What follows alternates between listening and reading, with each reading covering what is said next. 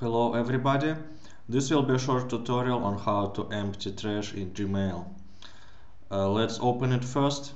It should be located at the bottom. You might need to click more button and then find the trash, click on it.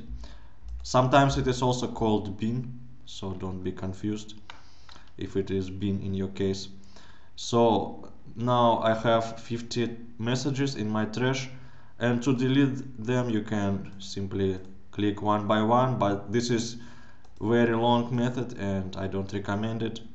You can also click this button which selects all messages at once in your page, but this is also not the best method.